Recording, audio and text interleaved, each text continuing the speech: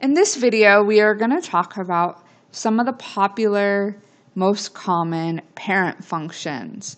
So what a parent function is, it's when the function is very basic. So for example, this is a line. And we've talked about that a line needs to be in the form y equals mx plus b. That means you could have a slope, a number in front of the x, and a number here at the end. So a parent function is not going to have any of these numbers here. It's just going to have the basic function, y equals x. So anytime you have an equation where the highest exponent is a 1, that is how you know, and it's in the form y equals mx plus b, but it might not have those two numbers there. It is linear. So you know it's going to make a line. Notice it goes through the origin here, but it's a straight line. Okay. Now, this graph right here is not a line. It makes the shape of a parabola. But when the highest exponent is a 2, so it's in the form y equals x squared. So again, it could have like a number in front here. It could have a number here, but a parent function doesn't have any of those numbers. It's just basic. It's simple. Y equals x squared.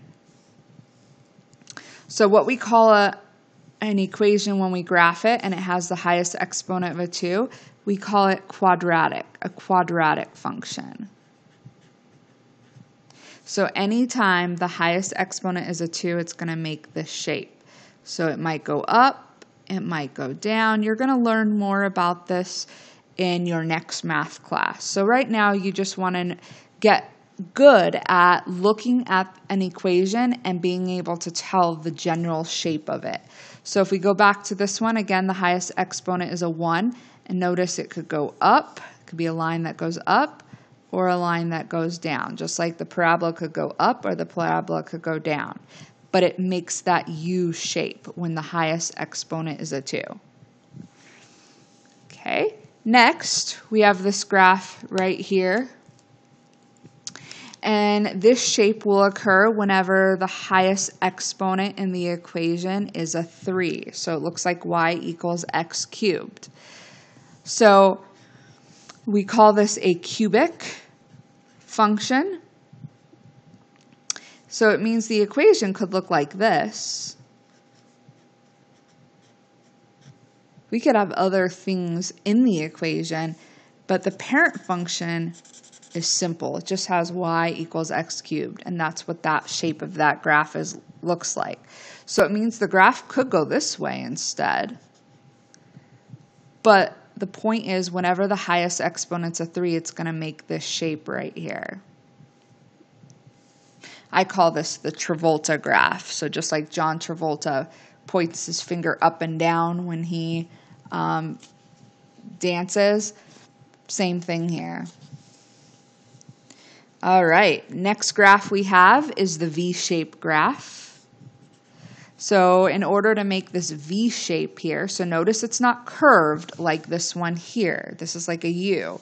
To make the V-shaped graph, it's an absolute value. So if I were to ask you to graph something with these two vertical lines and we had some stuff in the inside or an expression in the inside, that's an absolute value function.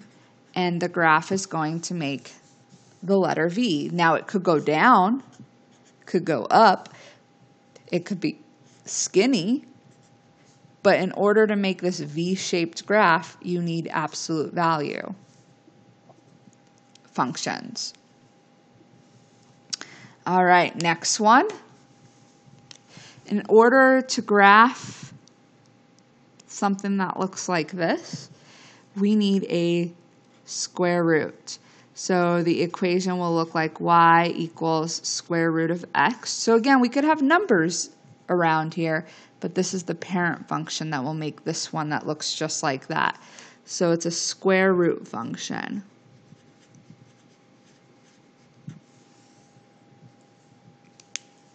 Okay. Next, we have this graph here. So it goes like this, it goes towards the y-axis, and then it goes like this, and then like this. So to make this kind of graph, we need a fraction like this, where the x is in the denominator. So this is called a rational function. All right, 2 more left here. This one is linear, so it's linear, but it's a horizontal line. So anytime we have a horizontal line, the equation is always going to be y equal, because it's going to cut through the y-axis. All of these points, if I pick any point on this line, like this one, has a y value of 5. If I pick this point right here, has a y value of 5. So the equation for this would be y equals 5. So whenever you have an equation that's a horizontal line, you're going to always have y equals, and then there will be a number here. And the name for this is a horizontal line. So it's linear, it's a linear function, but it makes a horizontal line whenever you have a y equals and a number. Okay, next we have a vertical line. And to graph a vertical line, you're going to have x equals and then a number here. So if I were to make the table for this graph here, so if I pick this point right here, that point is at 2, 0. If I pick this point right here, that's at 2, 5. So notice the x values are always 2. So the equation for this particular graph is x equals 2. So you're going to always have an x, an equal, and a number when you have a vertical straight line. So this is called a vertical line. It is linear though, because it makes a line. Now I remember these two right here. My little trick is when you look at the letter x, the top of an x makes a V for vertical. So that's how I remember if I have a vertical line, the equation always is x equals and then a number. So this page of notes here, what you need to get out of it for this particular class is that you need to be able to understand that for a graph to be a line, the equation's highest exponent's 1. It's in the form y equals mx plus b. And then you could see as you add different things into the equation, the shape of the graph changes because, again, here we have an exponent of 2, here we have an exponent of a 3. Now, if you want to really prepare yourself for the next math class, I would suggest you taking a picture of each of these graphs. You can make a flashcard with the graph on one side and the equation and name on the other side, and just practice identifying this graph and the equation and the name. Or another way you could do that is you can cover these up and quiz yourself. So you want to get good at looking at this graph and saying, oh, that's an absolute value graph. The equation has to have those vertical lines in order to produce a graph like this. So again, to recap that, if I were to ask you to graph y equals the absolute value of x plus 2, you would make a table and you would plug numbers in for x, whatever numbers you want. Okay.